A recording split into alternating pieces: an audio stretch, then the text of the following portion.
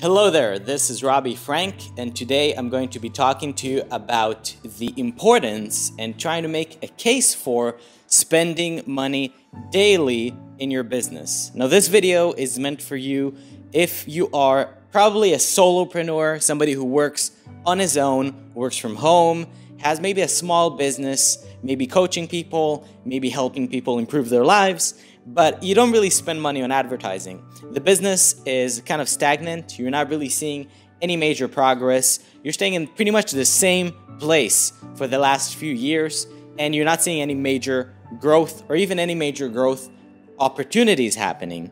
So why is spending money daily so important in business? Or what is the correlation between spending money every day and growing your business? So a very important principle that I learned from Grant Cardone. If you don't know him, he's worth about $500 million and probably the best sales expert in the whole world. He teaches that attention basically follows your expenditures. So whatever you focus your money on, you're going to pay attention to. Imagine if one day you come home and you get suddenly this big letter from the IRS that says you basically owe us $2,000. Now, what's going to happen to your attention at that moment? The only thing you're going to be focused on is, what the hell is this? Why do I have to pay $2,000? How do I avoid this? And you're going to be thinking about this non-stop until you get it resolved. Or let's take another example. Let's say that you put in the stock market only around $100. Would you check that money every year, every month, every day? I bet you would open that app or that website and check how much that stock is available every single day, just like the people who bought Bitcoin did, because that is what happens when you put your money into something. So what happens when you put your money into marketing and business growth on a daily basis? You basically decide an amount, a monthly amount that you would not be too scared of. So not like, I don't care at this point, but also not, it's so bad that I'm freaking out if I lose this money. You want to figure out like a good, nice amount in the middle that would hurt you to lose, but would not be too small that you wouldn't care, or too big that it would freak you out on a daily basis. And now you want to go to Facebook or Google or anything you can think of, any platform, doesn't matter, and basically set up a campaign, some sort of an advertising program. Doesn't matter if you have a funnel, if you don't have a funnel. The only thing you need is basically a business page and a single post.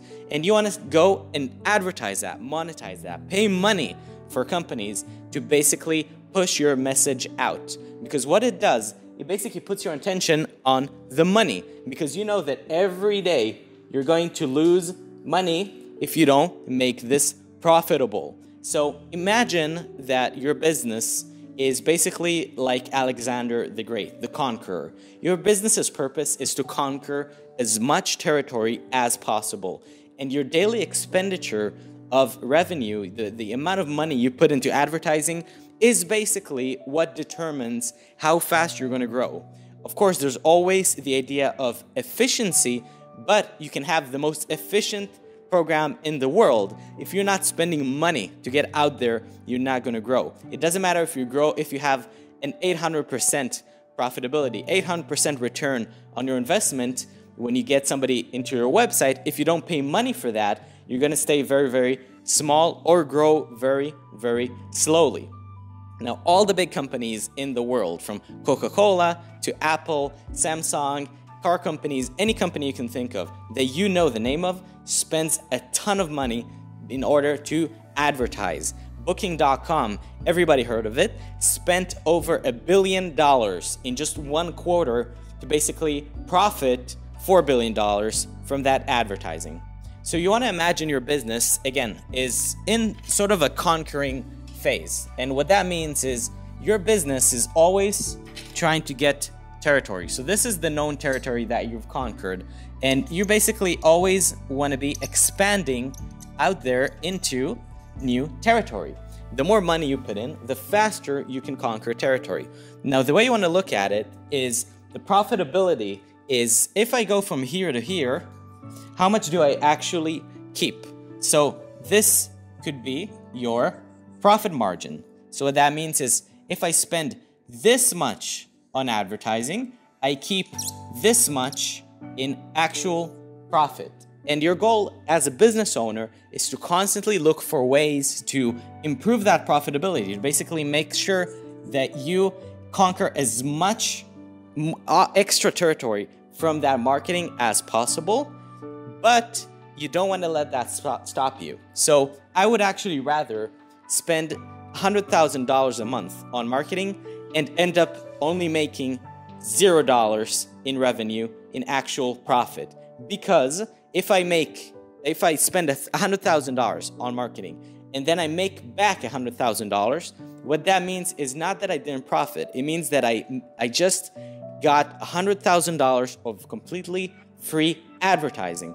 So the goal is to always push for more territory, more spending, and to increase those profit margins as much as possible. But you want to do those two things simultaneously. Always increase your budgets and at the same time make the business as profitable as possible. What this does is it puts you in a loop where you're basically forced to always renovate, to always improve the business, make it more efficient, because you know that money is going to be spent one way or another. So this is how you basically conquer territory in a business. Now, why would I rather be not profitable, just break even, or even lose a bit of money? Like let's say I spend $100,000 and I only make back $95,000. That basically means I just lost $5,000. Or you could actually say that I just did $100,000 on marketing that only cost me $5,000. Now, what does this marketing do? It basically created new clients for me. It made people know my name. So this increased my influence and thus allowing me to actually affect more people and generate more sales in the future. So the reason I would rather keep a business breaking even but at very, very high levels rather than be profitable at very small levels is a very simple reason. Let's say right now that I have a business that basically spends around $1,000 a day. Let's even say $100 a day. So $100 per day. And let's say that my business has it's basically the same income as the expenses. So I spend $100 a day, I get back $100. So zero profit. No profit at all.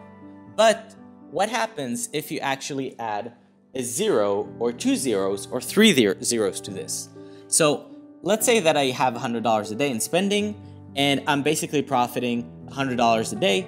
I'm basically making $100 a day, which means that I'm profiting 0. Now let's add another 20% to my profitability. Now I spend $100, I get back $120, meaning I keep $20 in profit. But what happens if I do it in higher multiples? So what happens if instead of spending $100 a day, if I spend $10,000 a day and I make back $10,000 a day and then I make it just 20% more profitable? Now instead of making $20 a day profit, I'm making $2,000 a day profit. So the bigger numbers you have, the bigger you scale your business, the more small improvements will pay off in the long run. Basically, just like Grant Cardone says, if you're going to have an apartment, if you're going to rent out apartments for tenants, you want to get multi-family apartments. You want to get the big apartments that have many, many, many small apartments in them that many people can live off at once. And the reason is, if you have one apartment and that person leaves, you have 0 income. So you're basically dependent on one person. And also, let's say that the rent is $1,500 and you manage to increase the rent by $100. So now instead of making $1,500, you make $1,600.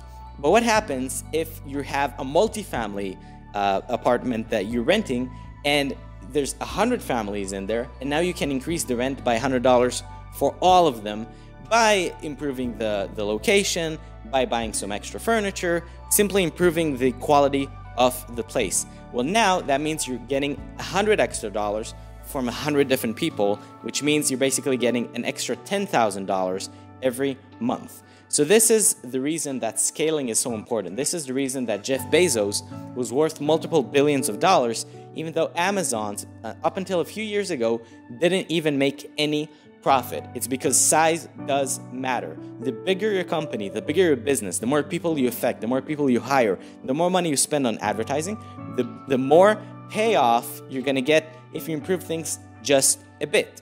I would rather have a struggling business that can barely pay the employees but has 100,000 employees than have a struggling business that only has 10 employees. Because the bigger the business, the bigger this is, the bigger the size of my problems are, but also the bigger the quality of my life is. So that means that at this level, I no longer worry about these things or these things or these things. I worry about these big things. So I'm not worried about how do I make the extra $10,000 to close the employee salaries this month. I'm worried about how do I make an extra $1 million this month to close the salaries. So the bigger the problems, the bigger the quality, and the bigger just the sheer craziness of your life, which is what makes me happy. So again, we started off saying why you should spend money on your business every day. The reason is your attention follows where the money goes. Where you put your money, that's where you spend your attention. And if you do not spend money on your business, you're going to focus on other things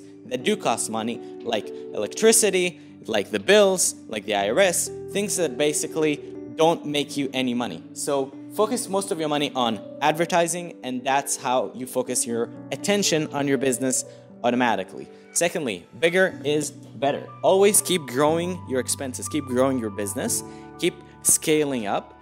And while you're scaling up, always try to make your business more and more profitable, because the bigger you scale, the harder it is to maintain profitability. So you always want to maintain the highest level of efficiency while growing your business. This is a surefire formula if you trust yourself to grow your business. I hope this message helped you. If you have any questions, please let me know in the comments. If you haven't subscribed to this channel yet, you can feel free to subscribe, and I'll see you soon in the next video.